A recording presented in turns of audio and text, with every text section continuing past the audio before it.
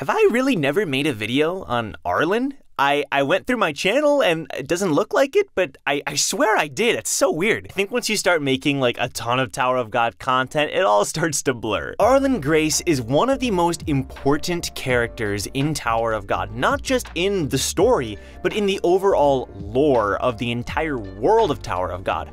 Arlene is obviously Bomb's mother, but she's so much more than that. She was one of the original 13 people who entered the tower as companions and climbed it all together. She's obviously the wife of V, and one of the reasons why just everything in Tower of God happened. Without Arlene, we wouldn't have Tower of God. So some basic information about Arlene. We don't know her exact position in the tower, but we do know that she was a sorcerer. She used spells, which I find very interesting because you don't find many people who can just use spells, especially that early on. Like, she was able to use spells as one of the original people who entered the tower, which makes me wonder, did she have knowledge before entering? Like, somehow maybe she studied up on some books or something and she's able to use spells.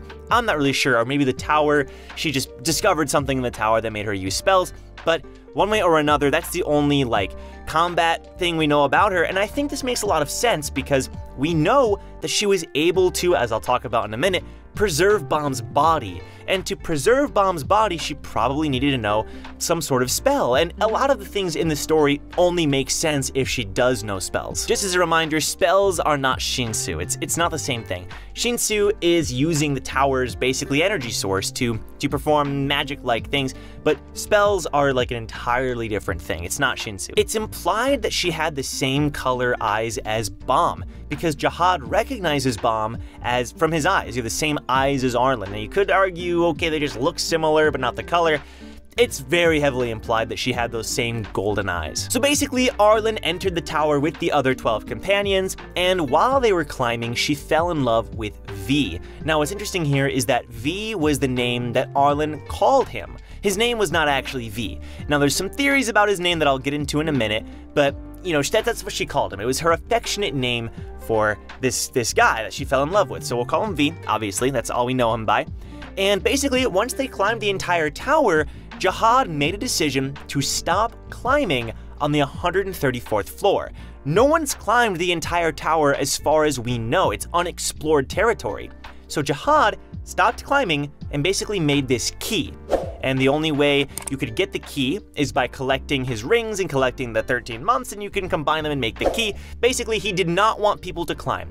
He eventually settled down as a monarch, as the king of the tower, made a bunch of deals with the administrators, and that's it. But V and Arlene, they wanted to keep climbing. We don't know why they wanted to keep climbing. Maybe they were just adventurous, or maybe they wanted something deeper. You know, maybe there was a deeper reason that they wanted to keep climbing, but they heavily disagreed with this decision, and basically this caused a giant rift between them. In addition to one other thing, Jihad was madly in love with Arlene, like madly in love. And there's a lot of, fan art out there of the two of them, like perhaps the story we know of Arlene isn't entirely true. Maybe she did love Jihad. I don't think she did. It's pretty clear that she loved V. However, I could imagine that perhaps they were close. Maybe they were really good friends, and Jihad wanted more out of her. He didn't want her as just a friend, all that stuff. You know the trope. And she didn't see him the same way. So I could see that being the case. But I think it's pretty clear that she loved V. Jihad proposed though. He went down on one knee and she said no, which is pretty awkward, and they ran away. V and Arlene ran away because Jihad, wasn't too happy about that. And they basically, they created this organization to oppose Jihad because, again, they didn't agree with this decision. They didn't agree with him becoming king. There was so much they didn't agree with. And this organization eventually became fucked. There was a giant civil war. This is not the same war as, like, the Hidden Grove that the Hidden Grove was a part of.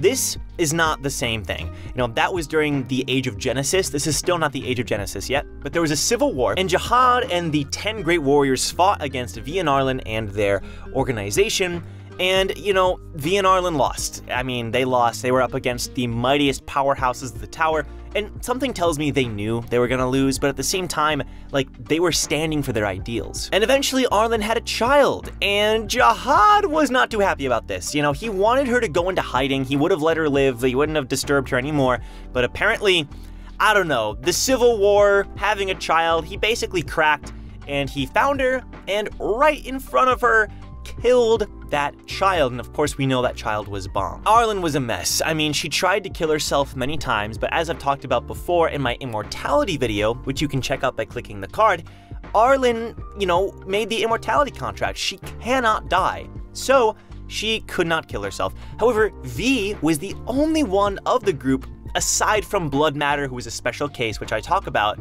He did not make the contract, and so he thinks that for some reason it'll help her if he kills himself, and so V kills himself. He's like, you know what? This is just the thing to make my wife feel better, for sure. Basically says, go back to your companions, forget about everything that happened, you'll feel better. Well, Arlene didn't feel better, go figure, and she became even more bitter, and she had started to hate Jihad even more and more and more, and she eventually found a way to exit the tower. She exits the tower, finds the outside god of the tower somehow, and she offers Bomb to this outside god who resurrects Bomb. And basically she places all her trust and hope in Bomb to be the savior of the tower, to basically enact revenge for them all and take down this evil that is sitting at the top.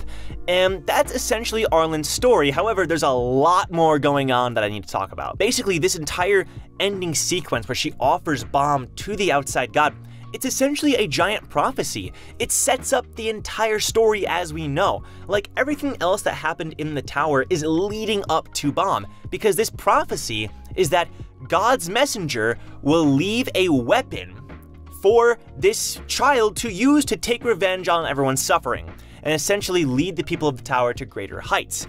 And this, obviously, messenger is Enryu. We know he is a messenger of the outside god, and what did he leave behind? He left behind a thorn for Bomb to use to slay the king's throat, right? We've always heard that, and it's a prophecy from Arlene, like from this entire period where she offered Bomb outside. It's crazy in and of itself that she was able to exit the tower. I mean, that's in and of itself absolutely insane, because people have been searching for a way to exit for a long time, and no one else, as far as we know, has been able to. Gustang has been researching ways to exit the tower. We know that Yurik has entered the tower, obviously, and a bunch of other irregulars, or a few other irregulars, and Gustang's asked them, things, but Arlene, as far as we know, is the only one who actually found a way out, which is so interesting. And we do know that Arlene, even today, has people who respect her and who see her as this sort of, one of the gods of the tower, right? One of the 13. And we see this in a few examples, okay? So on the floor of death, that was actually where Bomb was born. V and Arlene used to live on the 43rd floor. Now this is probably before it was called the floor of death, because obviously the entire fiasco with Enryu hadn't happened yet, but the whole thing with Enryu happened because of Arlene. Well, not directly, right? Basically, the people who lived there were still, worshippers, quote unquote, of Arlene, and they built this altar, they highly respected Arlene's name. But Jihad tried to erase the existence of Arlene, and so him and his followers essentially, quote unquote, desecrated the land, and this angered Enryu, the messenger of the gods. So Enryu comes, and he basically starts wiping out people on the floor. He takes out the guardian, and he's pissed off. We didn't know why he did this originally, but now we know, from learning information, that he did this because of Arlene, which basically means Arlene had a bunch of simps. I mean, that's essentially what I'm getting at here. You got Jihad, the freaking king of the tower. You've got V, Bomb's father, and Enryu, the second strongest being in Tower of God, messenger of the outside god. All of them somehow simps for Arlene. She must have been beautiful. Another obvious example is the remnants of a giant statue on the 28th floor. We see this hand, which the Devil's Right Arm arc takes place surrounding and inside of, right? And this hand is believed to be Arlene's hand, a statue of Arlene that used to exist there. Now you may say, but Joe, how do we know that this statue was of Arlene? It's called the Hand of Arlene. This is a cool detail because this was way before we knew who Arlene Grace was. We never knew. We heard of the Hand of Arlene, but then we later find out Arlene Grace is this really important figure in Bomb's mother, and there's so much going on here, it's so cool. So somehow, Jihad didn't realize that that there was a piece of Arlene that was left behind, which is really interesting that he, not necessarily, maybe he didn't forget, but he thought he destroyed it, and people there were still calling it the Hand of Arlene though. I don't know, somehow that slipped by him for thousands of years. And another thing I want to talk about here is the name of Bomb, because the name Bomb, right, is a name given to Bomb by Rachel. Now, this ties in Rachel into all of this. Rachel is someone who says she knew Arlen, and we don't know how, right? It's implied that she knew Arlen, because there's a panel where she's thinking, Arlen, I'm going to do this, that, and the other thing. I'm the savior in the prophecy, not Bomb, blah, blah, blah. It's almost like she's talking directly to Arlen. So A, either she found Arlen's pocket, like Garam, or B, she knew Arlen personally. And I think it's implied she knew her personally, because if Bomb was resurrected, then perhaps Arlen placed Bomb in the care of Rachel in that cave. Perhaps Rachel was someone that Arlen saved at one time and is maybe like a maid, was a maid to Arlen, because we know that Rachel is really good at folding clothes, and Wang Nan points this out. She's really good at like keeping things tidy. And so perhaps Arlen placed Bomb into Rachel's care, which was a huge mistake, but whatever, you know. And yeah, something like that. But okay, so that's the whole Rachel thing. You can hear more about Rachel in the video I did on Rachel, the Tower of God lore on Rachel. But essentially, this name that he's given, was from Rachel. Rachel named him Bomb. The 25th Bomb is supposed to come from like his birthday or whatever, but essentially Bomb was the name that Rachel gave to him. Now, so what was Bomb's true name? That's the real question here. What is the true name of Bomb? I think the true name of Bomb, and I think that this is not even really me, this is almost 100% confirmed, is Jovial Grace. The name that Fug gave Bomb was actually his true original name. Now, why do we think this? There are a bunch of reasons, but the main reason is the way the name is structured. Haku of the Tubes made a fantastic video breaking this down, which you can check out here. Highly recommend it, but I'll essentially get to the nitty-gritty here. Basically, Jovial Grace, this name that has 3 words. In Tower of God, when we see a character that has 3 names, typically the first name is from the father's family, and then the third name is from the mother's family, which means that middle name is essentially your actual name. This is why Jovial Grace, he's called Viol, right? He's not called Ju or Grace, he's called Viol. With Grace Mershea Luzlek, you know, he's called Mershea. Some people call him Luzlek, but like his name is Mershea. Pobedau Liboric Kun. His name is Liboric. You know, Pobedau would be the father's name and Kun would be the mother's name. And you know, you can look at like the different names in Tower of God and figure out this is the name structure. Okay, so let's look at Jovial Grace. Obviously, Grace is Arlen Grace. It's referencing Arlen Grace. Grace is Arlen's family name. So Jovial Grace, that third name comes from his mother. That fits the formula, right, of that third name being from the mother, which would mean that that first name, Ju, would be the family name of his father. Now, remember how I mentioned V was just an affectionate name given to this guy. His real name could have easily been, and I think it was, Viol. So his name was Jovial. And perhaps Arlen named her child Jovial Grace because he's the one who's going to do what they failed to do. He's going to take down Jihad, lead the people of the tower to greater heights, you know, and basically be the hero that they needed at that time.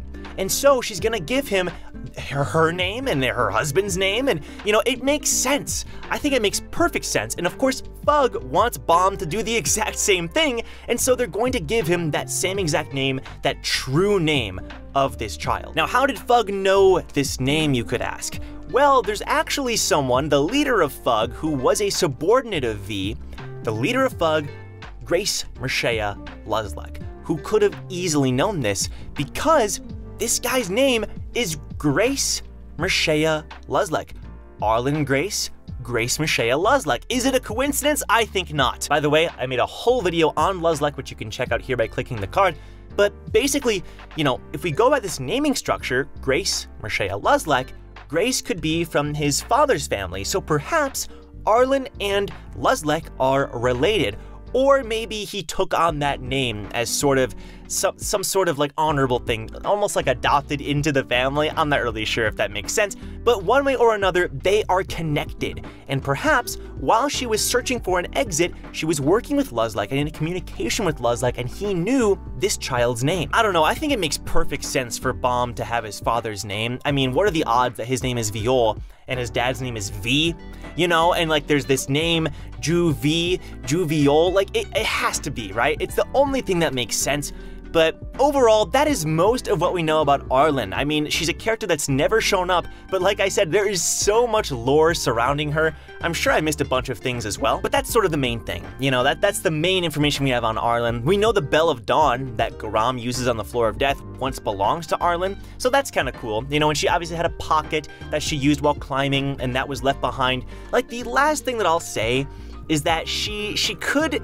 There's information that is inconsistent, right? Or not inconsistent, but we know that Garam is not telling the full story. She says this once Baum leaves, he's not ready to hear everything. Perhaps Arlene went a little bit insane and everything in her diary is not 100% true. Perhaps V is still alive. Perhaps the whole relationship with Jahad was not what it seems like from the pocket, right? There could be more going on, which could make Jahad a more sympathetic character. It could make V a more sympathetic character. I'm not really sure. We have to keep that in mind. This is from the information that we were given, so I'm working with that as much as I can. Thanks for watching, everyone. Hope you enjoyed the video. If you did, leave a like and subscribe for more Tower of God content, mostly daily, you know, webtoon, Tower of God, God of High School content, which is, you know, hopefully you're enjoying that. And we have a Discord server down below as well, where you can hang out. We like to play games there sometimes. And a Patreon down below as well. Huge shout out to all of my patrons. You guys are amazing. We've had a lot of new support lately, which is awesome. So I appreciate each and every one of you. Thank you so much for all of the support you've been giving me over the past few months and years that I've been doing this. It means a lot, and I couldn't do this without you. Let me know what other kinds of Tower of God lore you want me to cover on the channel. And with that, I'll see you guys in my next Tower of God lore video. Take care.